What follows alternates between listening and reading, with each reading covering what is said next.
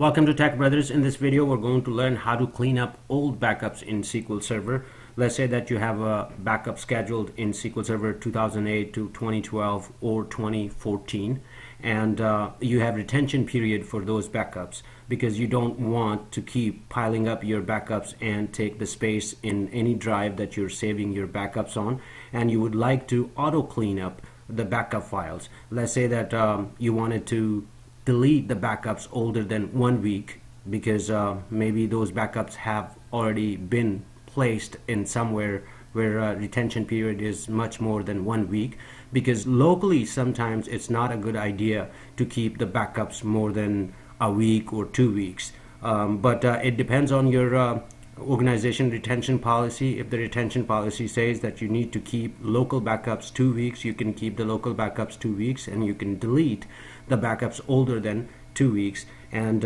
if your retention is 6 months, then I would recommend that you move your backups from local drive to a backup shared drive and keep those in 6 months. And you can also configure in SQL Server that wherever your backups are, that you would like to clean up older than whatever your retention period is. So in this video, you're going to learn that. So we're gonna go ahead, and this is my SQL Server right here, and this is my management studio. Now keep in mind that I already scheduled backup right here. I have created a backup maintenance plan right here, and if you look at jobs, this is the job backup all databases. This is the job, and I have created this that go ahead and take a full backup of the databases, all the databases, at night 11 p.m. So let's say that I wanted to keep 6 weeks or 1 week worth backup. So after that, I'm going to delete the backup. So we have two options basically to do that. One, that we go ahead and edit the maintenance plan, and we will use the cleanup task to go ahead and delete the older backups, and other, we have a SQL agent job, and we create a script and put a step in SQL agent up here. Add a step that will clean up our backup. But we're going to take an easy route, and this facility is available in SQL Server, so why not taking advantage of that? We're going to go ahead and cancel this, and I'm going to go ahead and open up my maintenance plan. My maintenance plan is to take all the backups once a night, and I do not have any retention period to clean up. So in order to do the cleanup, we go back to our toolbox, and up here you have a task called maintenance cleanup.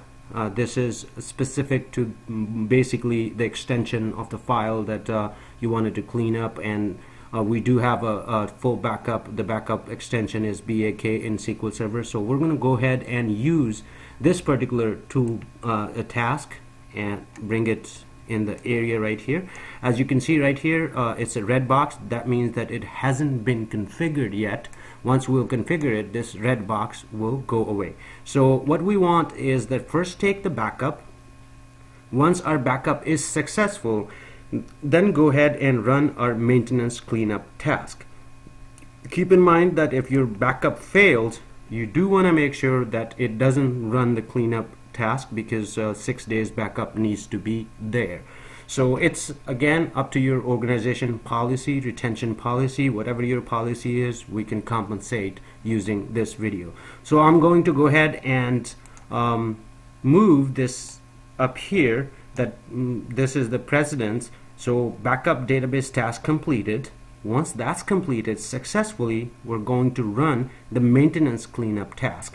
Now next target is to configure maintenance cleanup task. So we're going to go ahead and double click on maintenance cleanup task. Alright, up here, few options. Delete files of the following type: backup files. When we say backup files, it mostly means that .bak, all the backup files. If this maintenance plan is taking all the database backups and putting in storage, all you need to do is specify the location, and it'll go in that location and delete the backup files based on your retention, and we'll get to the retention in a second. So the second option up here is maintenance text reports.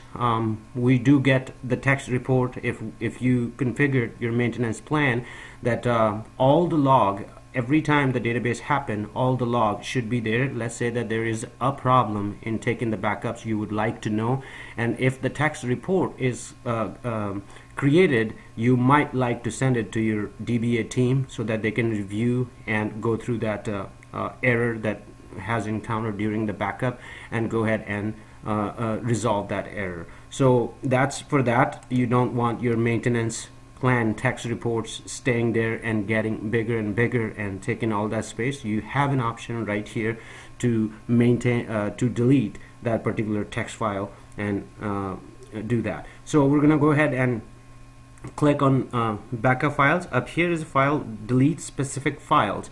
If you wanted to just this is not a good option to use, because this is basically, if you do that, this is specifying just one file, unless you have another a batch file that will run through that, but this is going to be just a static file. You don't want to really use that. This might be a one-time, that let's say that you have already 1 month database and you wanted to clean up the database backup, then you can go ahead and run those files and go through all that. But I would use the search folder and delete files based on extension. This is the most recommended way, and I would recommend that too. Mostly the extension for BAK is full backup or differential backup. So we're gonna go ahead and give the folder path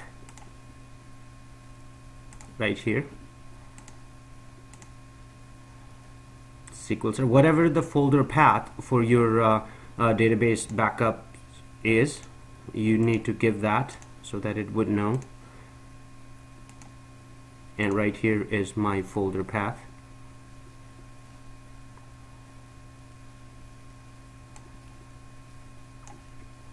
Let me hide this real quick.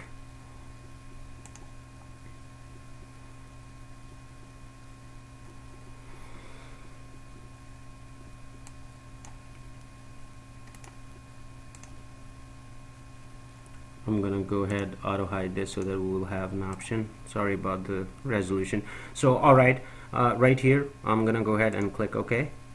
So it's gonna go in that particular folder right here in backup folder that I have defined, and it's going to find file extension BAK. And now when you create a database backup through maintenance plan, you have an option to create subfolders for each database. You do want to include the first level subfolder if you wanted to do that. So that means the master, and then it'll go into the particular master folder and go first the folder, backup folder, and then it'll go to, let's say that this is the master database, so it's gonna go in the master and find the BAK extension file. So right here is your retention, delete files based on the age of the file as task runtime. As you can see, delete files older than 4 weeks right here. This retention period is 1 month. That means 4 weeks. Let's say that we wanted to keep it 1 week, so we're gonna go ahead and say 1 week. So we're gonna go ahead and click OK. As you can see, as soon as we clicked OK, it went right here, the X, red X that we saw, it went away. So we're done basically doing the maintenance cleanup. We're gonna go ahead and save our maintenance plan. Alright, let's take a look on the jobs, what it did to the job.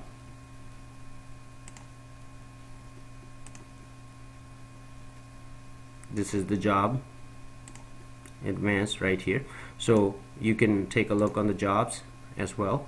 So I'm gonna go ahead and look at the maintenance plan one more time. So this is the backup that's going to backup database tab that's going to create the backup of all your databases. After this is successful, it's going to run the maintenance task, and we'll get into if this database task completely fails, then what happens to this maintenance plan. Right now, if you double click on this little green arrow, you will see that constraint is, the value of the constraint is success. It's going to only go to this maintenance cleanup task if this task is successful. If this task is not successful, then what we're going to do, and we'll put it in a separate demo, but in this video I just wanted to show you that you can go ahead and configure the maintenance cleanup task. That way you don't have to manually go in the folder and clean up your older backups.